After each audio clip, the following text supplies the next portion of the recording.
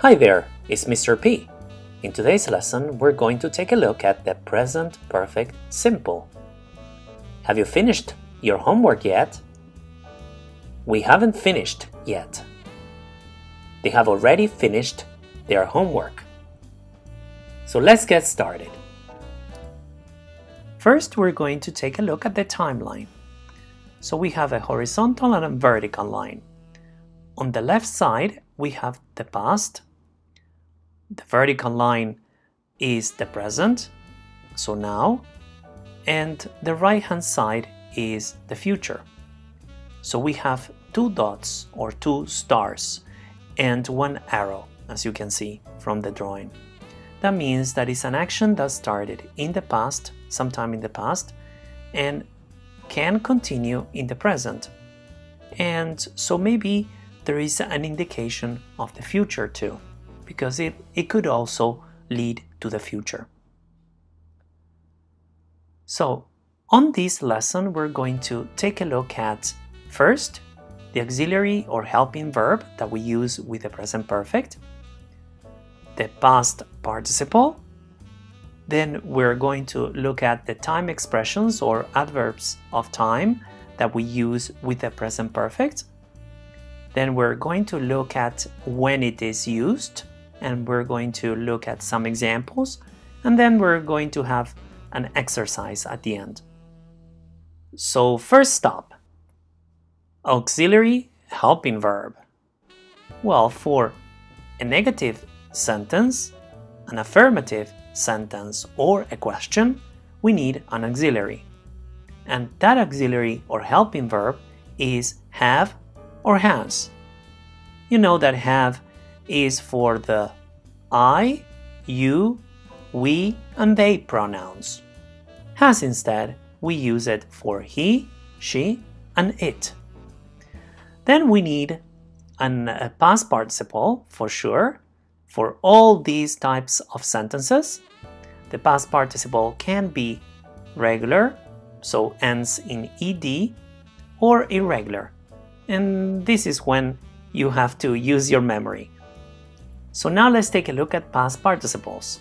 So as I said, past participles can be regular or irregular. So first, regular. We add ed at the end of the verb, like in work, worked, walk, walked. Pay attention to this one. Study, studied. So we take out the y and we add ied. Why? Because before the y there is a consonant, d.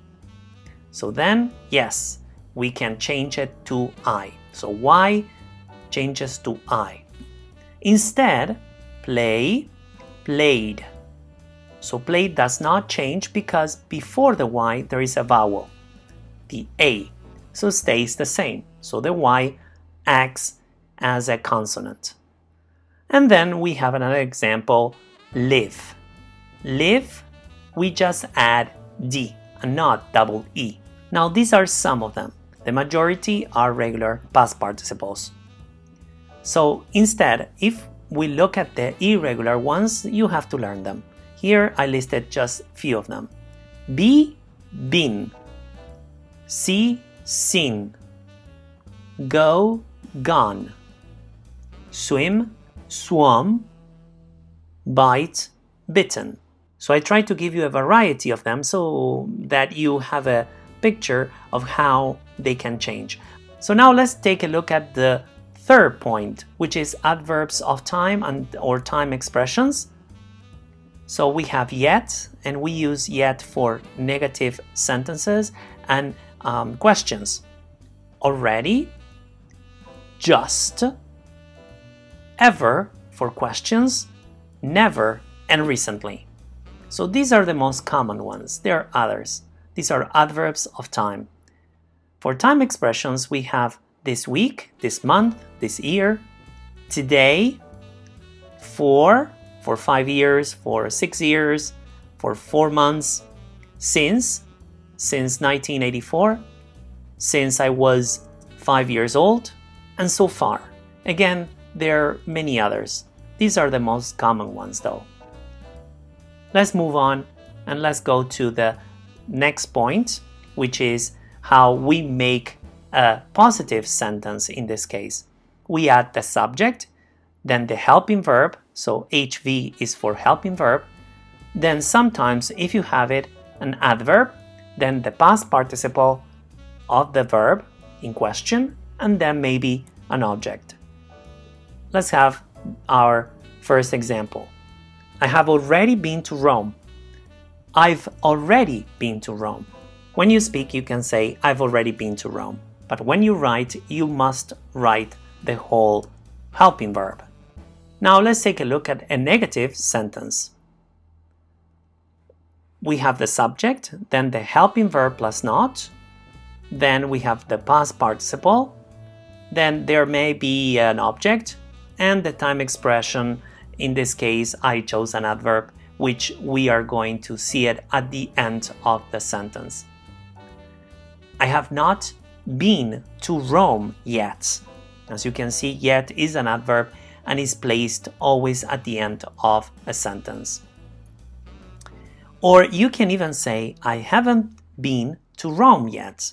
Again, the second choice is used when you speak. When we write an assignment, we prefer the long version, which is I have not been. And now let's take a look at a question. Well, first, if you have WH question word, that is what, where, who, how, then we have the helping verb. Notice here that we have the subject right after the helping verb. Then we have the past participle, and then anything else, and the time expression. And in this case, I will give you the example with an adverb and not a time expression. As I said, yet is an adverb, and it is placed always at the end of a sentence. It's an exception. Have you been to Rome yet? As you can see, here we have yet at the end. Now let's take a look at the next point. So when do we use the present perfect? It is used to describe an action when the time is not important. An action or situation that started in the past and continues in the present. 3. An action performed during a period that has not yet finished. Number 4. A repeated action in a specific period between the past and now. And number 5. An action that has completed in the very recent past. Now I'm going to give you an example for each point. Okay, so point number 1 is an action when the time is not important. Example number 1, he has read The Giver. So the time is not important here. We know that is important the action, that he has read it, right? So result of his reading is important. They have watched the election on TV. So the result of they are watching is irrelevant here. I prefer to talk about the action and not the result of the action. So let's take a look at the second point now. The example number 2.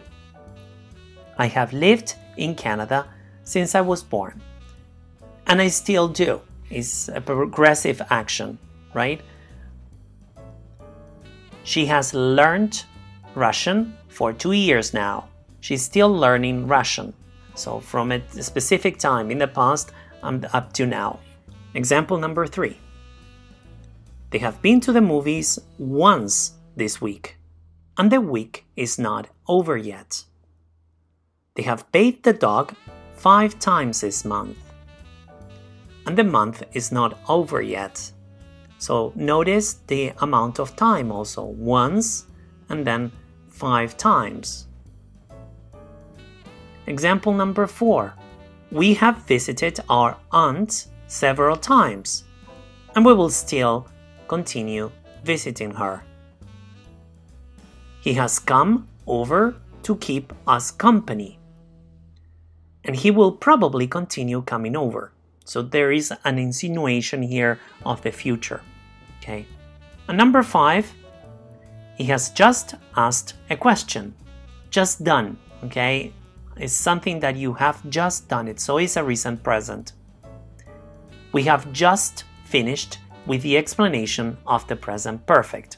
Finished expressed by just, again. So now we're going to do some practice. So complete the sentences using the present perfect simple. They here 4 years. Not live, so this is a negative sentence. I hard this week. Work. It several times already. Happen. And number 4 is a question. So I give you 5 minutes to complete the exercise, pause the video, and then I will give you the key. Now that you have finished, I will give you the key. They haven't lived here for years. I have worked hard this week. It has happened several times already. Has he just left? So there you have it. If you have any questions about the present perfect, you may ask me under this video. If you haven't subscribed to my channel, I suggest you do. If you liked the lesson, hit on the like button please, and you may share the lesson with your friends. Have a great day, and until next time, bye bye.